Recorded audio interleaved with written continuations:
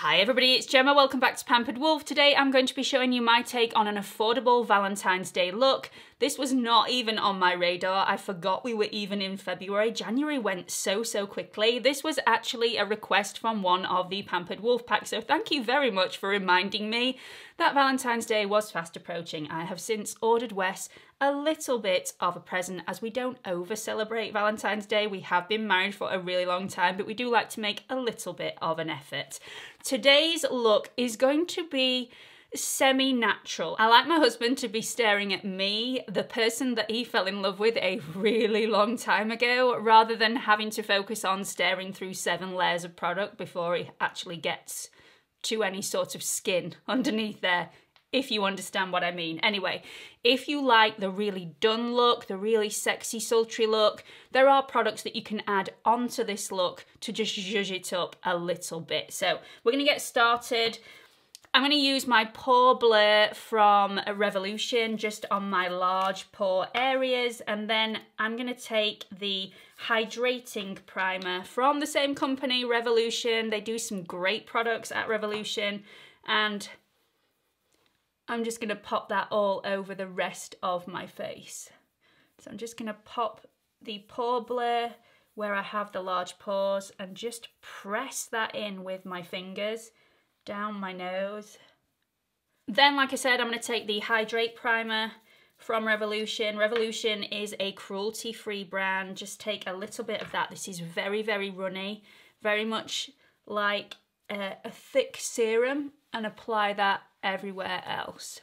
This can get absolutely everywhere, by the way, so just be warned, it is a very thin product. A little does go a long way, and I do like to press that in underneath the eye area. I have already prepped my skin using all my skincare, but I do like to add a little bit of hydrating primer underneath my eyes. So once that's done, I'm gonna pop a little bit of concealer on my lids because I'm gonna be doing my eye makeup first. I like to do my eye makeup first so I can clean up any fallout and make the eye look a lot cleaner. So usually I would then set that concealer in place to get a better blend of eyeshadows, but I'm only going to be using one eyeshadow and it's going to be very subtle today. So I would actually like that to really stick and adhere to the lid. So I'm going to leave that completely unset. The palette that I'm going to be using today, I've used several times on my channel. This is a great palette, also from REVLON. All the products I've used so far are REVLON. I am going to be switching brands in a second, by the way. This is the Maxi Reloaded palette in Large It Up from REVLON. You get loads of different shades in there. They are all neutrals, really beautiful shades. And I'm just gonna keep it very natural and go into this shade here, which is a grey silver shade. And I'm gonna go with my finger and just apply that all over the lid.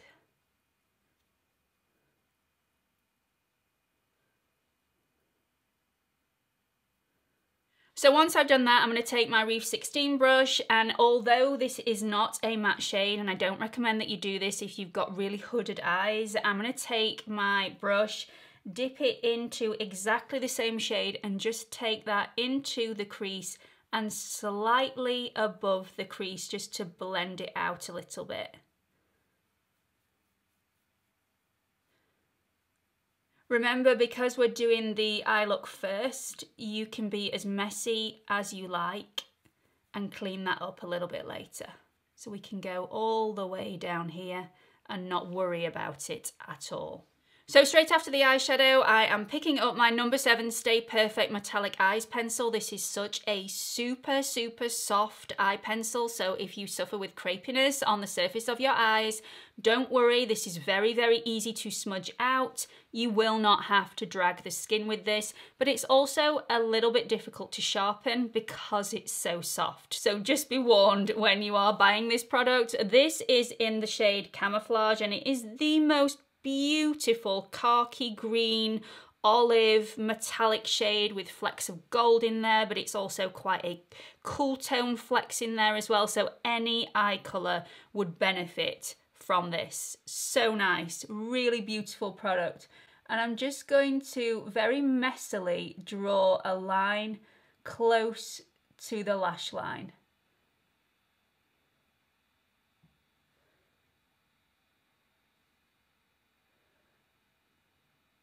So I was quite generous with the amount of product that I applied. Very messy, it's definitely not a neat line, but it is staying quite close to the lash line. And then it's got a smudger on the other end, so I'm just going to take that smudger and just feather out the edges to create quite a smoky look. This will set down after a while, so you don't have to work super quick with this, but the quicker the better as far as I'm concerned. So this just blends really beautifully into the silver eyeshadow that we've just laid down on the lid. Okay, so I am going to leave my lashes. I'm not going to put anything on my lashes just yet because I do find that the number 7 pencil does take a little bit of time to set. And I like to curl my lashes, and I find that every time I've used this, or maybe even a liquid liner, say, it takes a little bit of time for those to dry down so that it doesn't transfer onto my eyelash curlers. So I'm going to leave my lashes for a little bit and go on to my foundation. Now the foundation I'm going to use today, I actually used in my affordable Christmas look as well. I think this is available in a lot of places. This is the Healthy Foundation Brightening Complex from Physicians Formula. You need to Google this to see where it's available because sometimes this is only available online in specific countries and it might not be available absolutely everywhere, but I've got a feeling this is available quite widely now. So I'm just going to apply that to my skin. This has a doe foot applicator, not a pump, which is the only thing that I would change about this foundation, but it's a really beautiful consistency. I'm going to be using another brush from Brush Junkie. These were sent to me completely free of charge in PR and with no expectation of review or mention, which I like companies that are that confident about their brand that they will send you products without any expectations whatsoever. And I love them. This is an amazing foundation brush. If you've got dry skin, this is the flat kabuki foundation brush. If you've got dry skin and you struggle to find a brush that doesn't create that sort of microdermabrasion swirl on your skin and make your skin look drier than it actually is, check out these brushes. They are vegan, they are cruelty-free, they are super, super soft. So I just find this gives a really lovely natural finish on my skin. I've been very, very happy with them since I've been using them and I highly recommend them. To such an extent, I contacted the company last week and said that I'm absolutely loving these brushes. They're going to send me out some spares so that I don't run out. And also they have agreed to give you a 50% off coupon code. I do not get any monetary benefit from this code whatsoever. This is not an affiliate link. This is just a 50% off code for you to use. So if you are interested in these brushes and you want to buy them, the code will be listed in the description box. But use the code, don't use the code. I don't get any benefit. It's just money off for you. Why not use it? So I'm going to leave it at that. I'm not going to try and build up the coverage, even though you can still see a little bit of my acne scarring. I am going to be adding products on top of it like bronzer and blush, so it's not going to look as evident once all the other products are on there, and I am going for a more natural, sultry look, if that makes sense. So I have seriously prepped my under eyes because I'm going to be using some products that can be quite drying on the under eye, especially this first one. So this is the REVLON Conceal and Correct. It's their peachy toned colour corrector, and I am literally going to put the tiniest dot on my skin.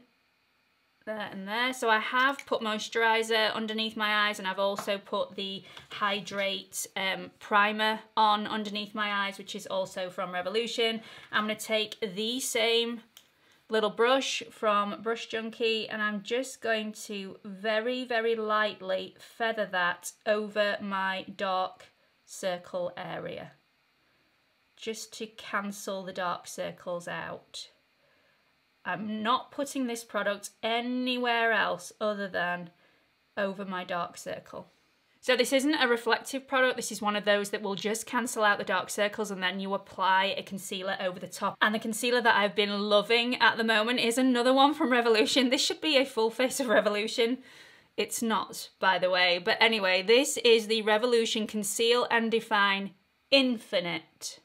Big difference, this is the Infinite version and it is brand new. Now this one, the reason I like this one is because it has more coverage than the original Conceal and Define, but it's also not as drying as the original Conceal and Define. I've gone for the shade C3 because my usual shade of C2 was not available. The store was bare. As soon as this came on, it was going off the shelves.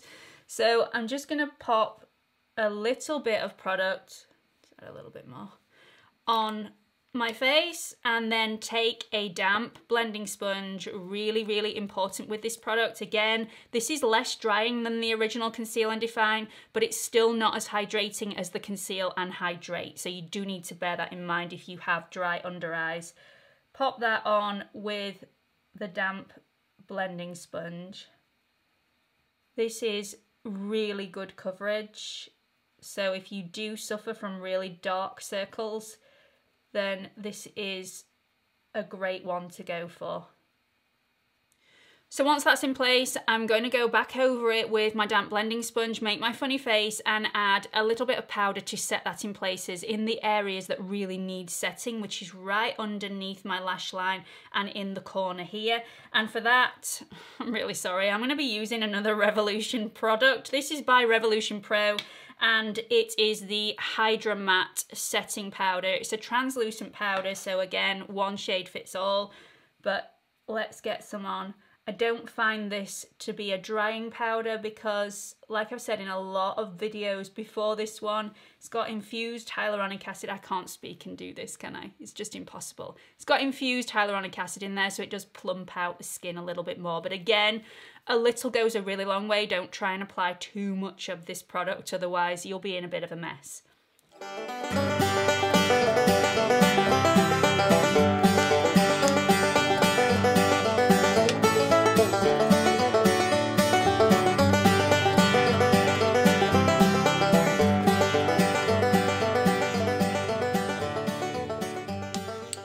Fabulous, all done, dusted. Let's move on to the next step. So I'm going to do brows. You've all seen me do brows a million times and you all know which product I'm going to choose. This is the NYX Microbrow pencil in Ash Brown. You can't go wrong with the NYX Microbrow pencil. It's quite sturdy. If you want something really, really soft, this probably isn't going to be for you. I would go for the e.l.f. Microbrow pencil, or I can't remember exactly what it's called, but the e.l.f. one is really good as well. And it's a lot softer than this one. So if you want a soft product, I would go for that one. But I'm going to go for the NYX one. I find that it's really beautiful consistency. It allows me to be quite heavy-handed without getting too much product on my brow and making them look unnatural. So just going to do my brows as you would have seen me do a million times, and I'll be right back.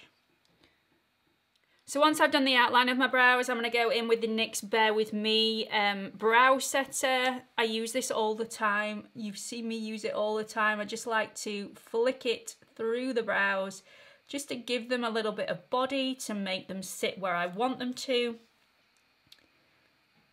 I love this product. I actually haven't found one that's better than this yet, and that includes high-end brands, so this is worth its weight in gold for me.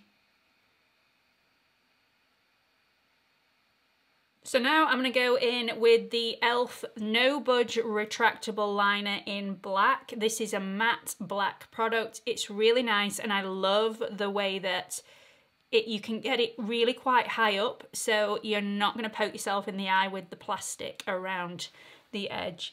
And I'm just going to do a little bit of tight lining on the upper and lower lashes.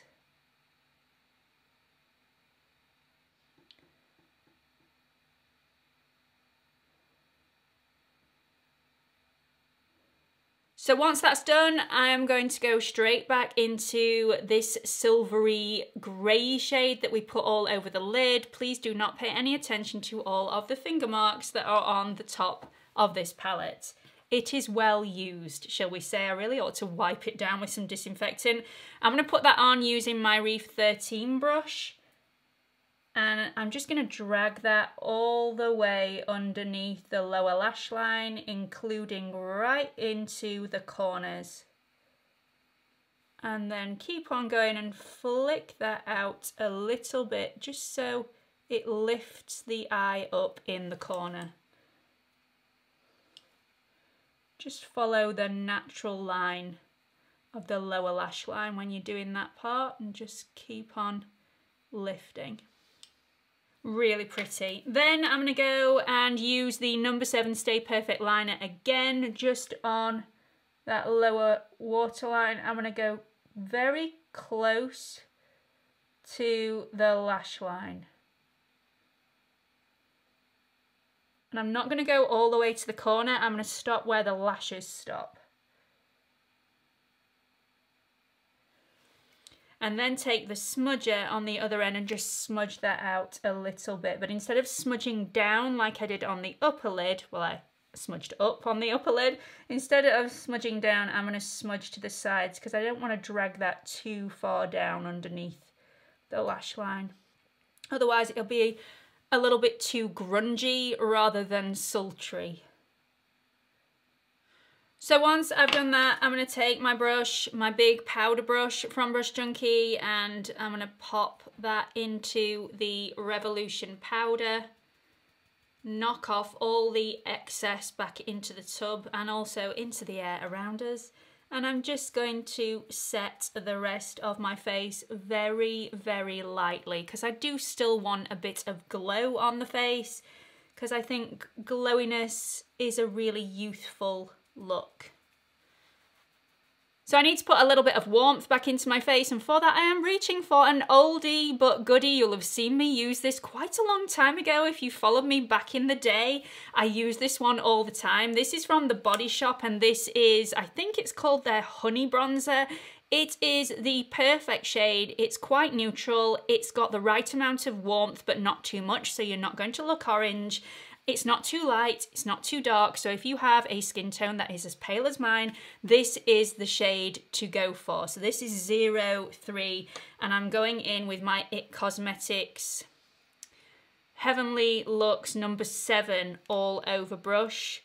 This is a really, really dense brush, so I love using it for dabbing on rather than swiping on bronzer or contour or anything like that. I find that this is a really precise brush to do that with. Again, you can be quite heavy-handed with this product because it's a beautiful shade. It's not too dark. You can get quite a lot on your skin and you can just buff that in, so you're not going to put a tiny bit on your skin and go, oh my goodness, which I've done with many a bronzer in the past. So I'm just going to take that around my jawline as well, just to define the jawline.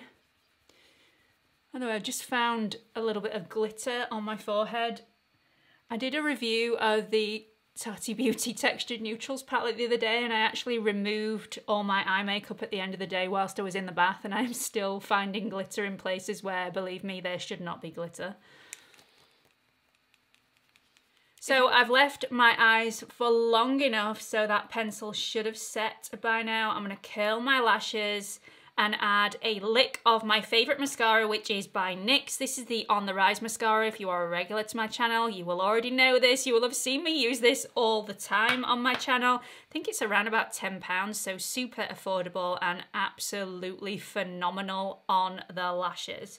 So I'm going to get some of that on.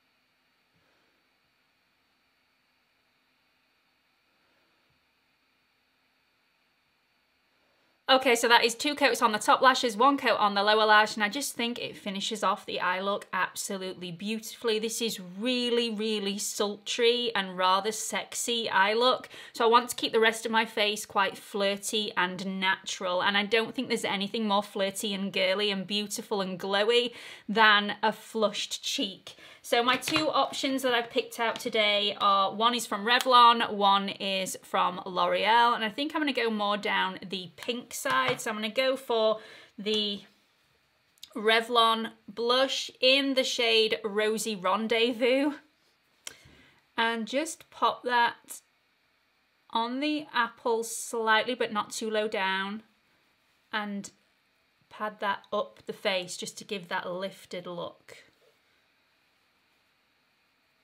I really like this. I think it's very natural, really fresh, very subtle, not too in your face. It doesn't have a sparkle in there.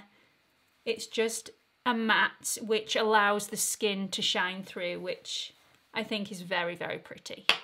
Okay, so the finishing touch is obviously going to be lips, and I'm always in a quandary on Valentine's Day, in fact, in general, what to actually put on my lips, because I'm a bit of a gloss girl. We all know I like a bit of gloss on my lips, but Wes doesn't always want to kiss me when I have gloss on because it transfers and it can be quite sticky and messy, and you know, I actually want him to want to kiss me on Valentine's Day.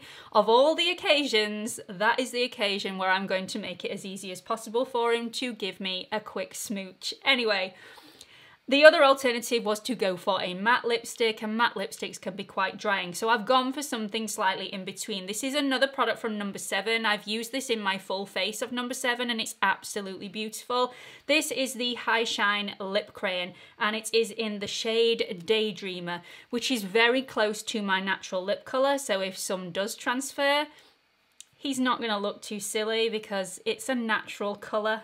I also don't want to take away from the eye look either, and I don't want something too dramatic on the lip, so I just want to keep it very fun and girly and flirty.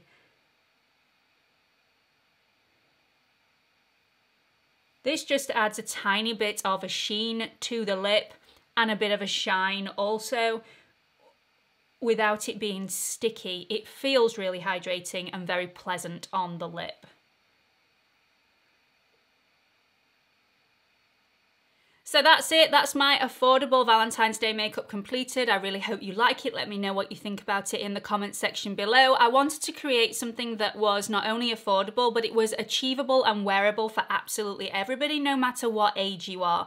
You can make this look a lot more subtle by using a lighter shade on the lid, and you can also make it more dramatic by using a darker shade or also a darker lip if you want to really, really go for it. Completely up to you, the principles still apply.